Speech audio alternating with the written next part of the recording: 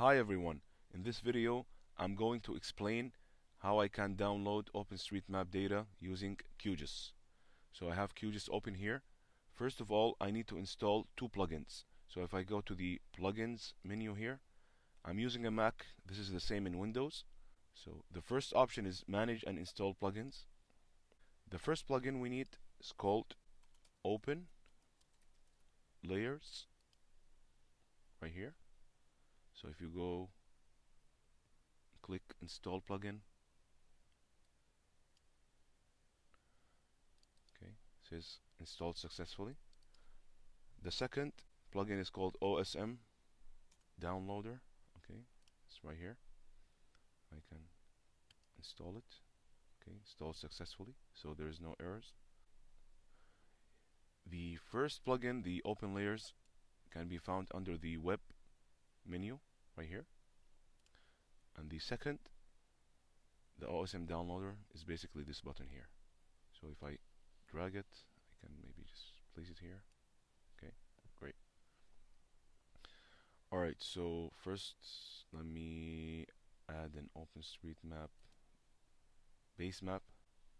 Okay, I will zoom into George Mason University in Fairfax, Virginia. It should be somewhere here. Okay, right here.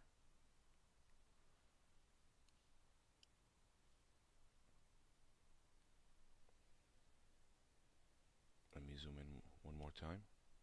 Okay, so I need to download these buildings. So if I click on this button here,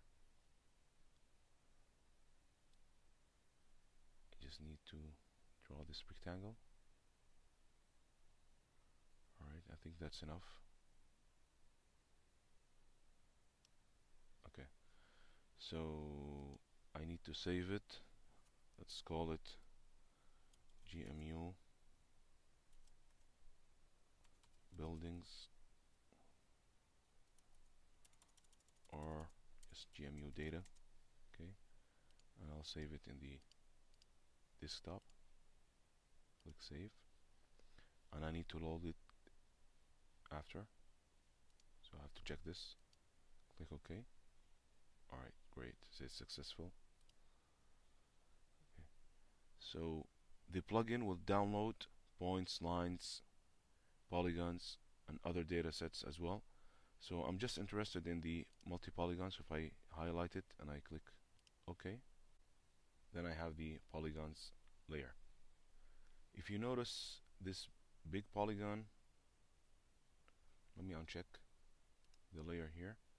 Somebody drew a polygon for the green area in campus. So I need to get rid of it because it's not a building. In order to do this, let me go back to the zoom in. I need to export it to a shapefile. So in this menu, if you select Esri shapefile, I'll call it GMU buildings in the desktop here. Okay, everything is fine. I'll leave the default options. Click OK. Alright, so we have the data here. That's the shapefile. There's SHP, SHX, DBF, PRJ. Alright, if I highlight the shapefile and I click edit, I can select this polygon and click delete. Okay, let me uncheck the other layer. Then I can save my edits.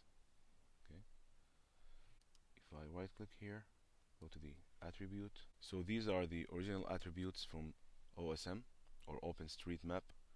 As you can see, most of the attributes are left to null or blank, but for us the names should be enough. That's it for this video.